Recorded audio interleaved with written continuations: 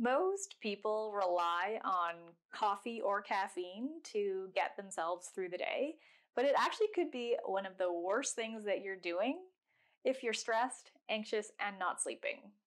And I mean, I understand where this comes from.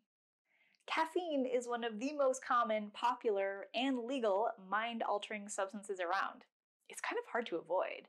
I mean, it's part of pretty much everybody's morning routine, so it's easy to think that it has to be part of your routine. You may not be able to call up anyone who doesn't have to drink coffee in the morning. I know I certainly can. But let me ask you this, have you always relied on coffee to get your day started? Even when you were a kid? Let's be honest here. No, of course not.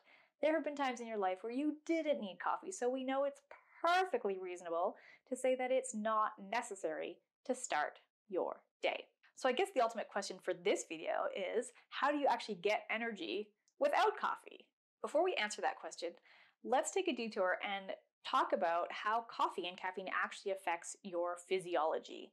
I don't need to tell you that coffee contains caffeine, and caffeine is a molecule that, when ingested, will stimulate stress chemicals in the body, mainly cortisol, one of the biggest drivers of our fight or flight response. To simplify what I just said, coffee stimulates the body's stress response. It increases heart rate, breathing rate, blood pressure, and blood sugar. Now that's great if you're being chased by a lion, but it's not so great in your day-to-day existence. Very few of us these days are being chased by lions, but most of us do have daily, long-term chronic stress and an extended release of cortisol. And as you're watching this video, you may be nodding along going, yep, that's me. This elevated long-term stress response has a number of health consequences. Science shows us it's connected to things like bone loss, memory loss, muscle wasting, heart problems, cardiovascular disease, and even cancer. Elevated cortisol is going to look like anxiety in the people that are prone to it. Think of cortisol like the playground bully. It's going to impede and slow down the function of several hormones, including melatonin, your sleep hormone. So now we've gone to the odd short-term stress to long-term stress, anxiety, and insomnia. Coffee, my friend, is just adding fuel to the fire. It's perpetuating this stress, anxiety, and disturbed sleep cycle. And again, I get it. When you're in that cycle, it's easy to believe that coffee is going to solve this problem. It seems like a logical solution. And maybe it is short term, but it's not getting to the root of the problem. It's a band-aid.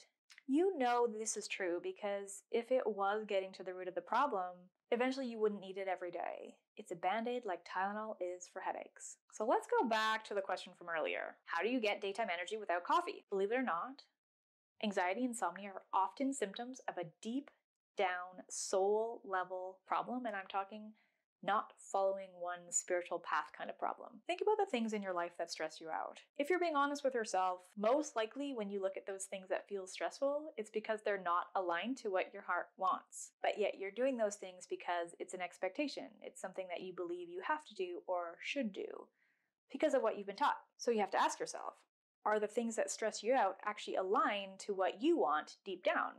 And to be honest, if you're like most of my clients, then probably the answer to that question is no, they're not. The things that stress you out do so because they're not in alignment to what your heart and soul want.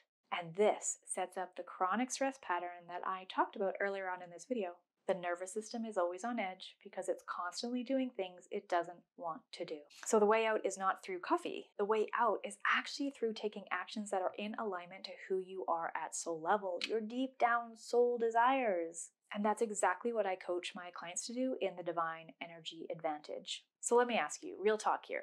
Do you really want to keep fooling yourself into believing that coffee is actually helping your anxiety, your stress, your insomnia, and your fatigue?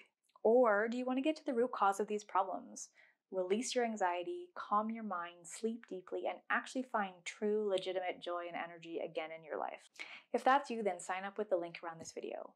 You'll get immediate access to a PDF download called The Path to Peace, and it's the exact steps that I take my clients through to show them how to access their own internal energy so that they don't need to rely on chemicals to feel happy, energized, and thriving in their lives.